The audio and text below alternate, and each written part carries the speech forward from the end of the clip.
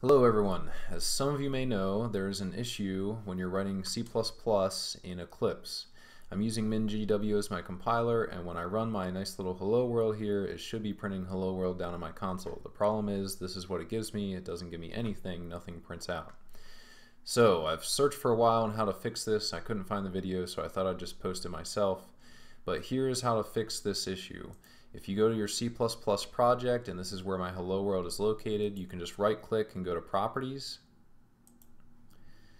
Inside of here, go to C build, come down to settings, then under MinGW C++ linker, go to miscellaneous, and in linker flags text box we want to type -static. Then go ahead and click OK, and now go ahead and run, and it should be giving you your correct printout. I hope that helps.